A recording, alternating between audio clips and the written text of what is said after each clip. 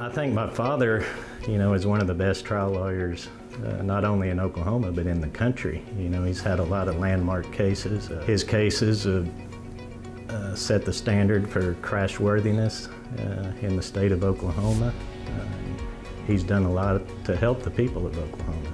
I can speak a lot to John Norman. A lot of John Norman, would probably need to be bleeped. OAJ has had a great number of heavyweights come through that have been influential, and there's no one who's had a bigger impact on our organization and the civil justice system than John Norman. Trial lawyers are rock stars, and one of the greatest rock stars in Oklahoma was John Norman.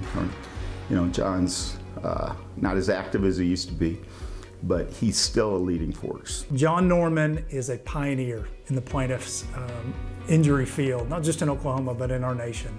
John Norman has built a legacy from his work and from his cases he has handled.